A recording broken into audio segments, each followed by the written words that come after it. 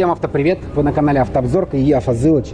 Сегодня у нас в обзоре самый распространенный самосвальный автомобиль, который производился с 1994 года. Его выпускают по сей день.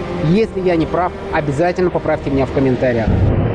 МАЗ-551605. Сегодня у нас в обзоре. Погнали!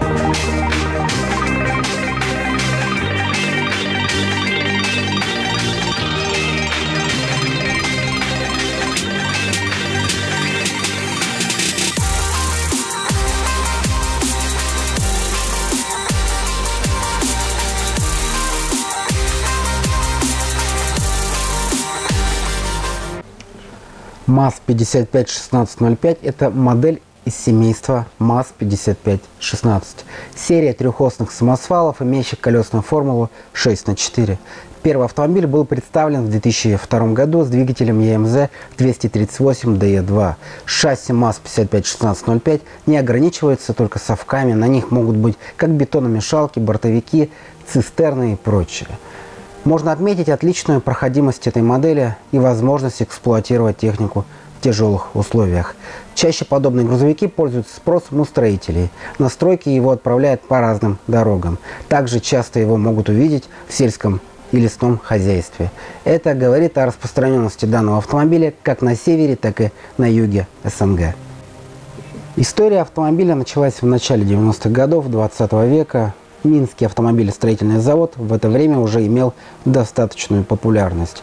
Разработки продолжали появляться, и очередной стал МАЗ-5516. Данная модель сразу стала очень популярной. После испытаний и проверок в 1994 году вышел первый МАЗ-5516. Благодаря своей огромной грузоподъемности 20 тонн, грузовик можно было применять в разных сферах. Машина адаптировалась на транспортировку сыпучего груза. Эта сфера в первую очередь задействовала МАЗ-5516.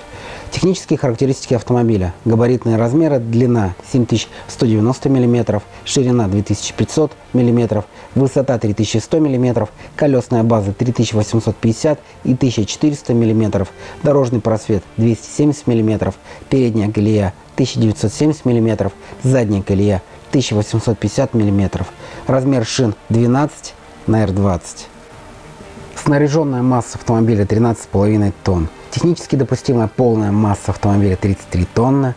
Нагрузка на переднюю ось 7 тонн, на задний мост 26 тонн. Технически допустимая грузоподъемность 20 тонн. Объем платформы 11, 12,5, 14,3, 15,4 кубометров. В плане конструкции агрегат практически полностью повторяет предшественника, но имеет экологический класс Евро-2.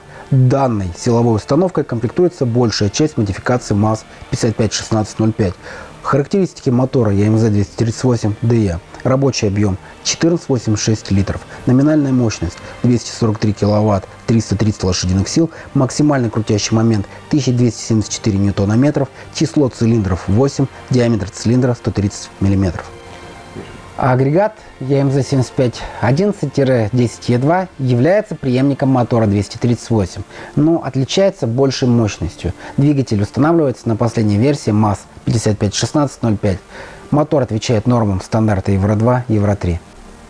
Характеристики агрегата ЕМЗ 7511-10Е2. Рабочий объем 14,86 литров, номинальная мощность 294 кВт, 400 лошадиных сил. Максимальный крутящий момент 1715 ньютон-метров, число цилиндров 8, диаметр цилиндра 130 мм. Средний расход топлива автомобиля составляет 34 литра на 100 км при скорости 60 км в час и 41 литр при скорости 80 км в час. Хотя это зависит от того, как едет автомобиль, порожняком или полный. Расход топлива на 100 км у МАЗа-5516 составляет 30-45 литров. Это как я рассчитал. Топливный бак модели вмещает до 350 литров горючего. Тип трансмиссии, устанавливаемый на МАЗ-5516, зависит от двигателя. С 330-сильными моторами ЕМЗ устанавливается коробка переключения передач ЕМЗ 238.1. С 400-сильными дизелями в связке функционирует коробка ЕМЗ 239.1. Это пятиступенчатые коробки передач, имеющие двойную главную передачу с планетарным редуктором.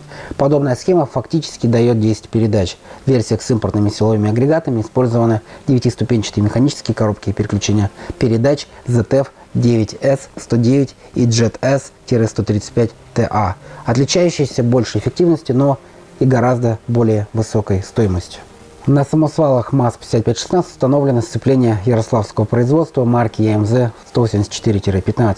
Это сцепление сухого фрикционного типа, однодисковое, с диафрагменной вытяжной пружиной, фрикционными накладками на безасбестовой основе. Ведомый диск сцепления с демпфером, пружина фрикционного типа с упругим креплением одной из фрикционных накладок.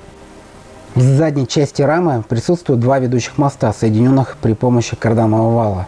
Настройка редукторов сделана таким образом, что число оборотов у среднего моста больше, чем у последнего. В модели использована стандартная ходовая часть с рессорной передней подвеской и рессорно-балансирной задней подвеской. Модель трансмиссии, устанавливаемая на МАЗ-5516-05, во многом определяется типом агрегата. Большая часть модификации укомплектована 8-ступенчатой механической коробкой передач EMZ-238M. В дизайне МАЗ-5516 сразу угадываются типичные черты продуктов Минского автозавода. Прямоугольная кабина со сглаженными углами и массивный бампер, установленные для защиты, делают машину очень практичной. Для автомобиля предусмотрены два варианта кабины – стандартные и удлиненные с возможностью установки спального места. Несмотря на то, что МАЗ-5516-05 появился в начале 2000-х годов, уровень комфорта в кабине остался минимальным. Опционально устанавливаются подлокотники и подголовник. Отопитель обеспечивает нужную температуру в холодное время года. Кондиционер в МАЗ-5516-05 отсутствует, хотя он был бы и не лишним. Двери выполнены из листовой стали и укомплектованы роторными замками. Рулевое управление представлено рулевым механизмом, распределителем. Положительные стороны автомобиля – экономичность, низкая стоимость ремонта, простота обслуживания, доступность. Для ремонта не требуется специальный сервис. Система проста в своем исполнении и легко ремонтируется. Для увеличения производительности грузовика возможно присоединение прицепа. И тот, и другой вариант будут выполнять транспортировку на совесть. Но очевидно, что проблем с новой машиной будет меньше, чем со старой. Самосвал может брать хороший объем груза, если брать, допустим, снег. Но он берет меньше китайцев. Зимой в кабине бывает даже жарко. Отрицательные стороны автомобиля. 10 и старших лет грузовик лучше не брать. На дальнее плечо машина не вариант. Кабина у нее некомфортная, хоть со спальником, хоть без. Есть болячка в движке 238, неправильная конструкция выпускных коллекторов. Летом в кабине очень душно. Расход у автомобиля немалый, 45 литров, груженные зимой. По кабине. Металл толстый, но цветет и гниет, лопаются двери под обшивкой. Основная проблема МАЗ-5516 – это ломает рессоры. Родные нужно менять сразу пакетом, но это кто как грузится. Это все, что я мог рассказать про этот автомобиль. Надеюсь, вам понравилось. Это канал Автообзорка и я, Фазылыч. Паркуйте лайки, сигнальте в комментариях и соблюдайте правила колокольчика. Всем автопока!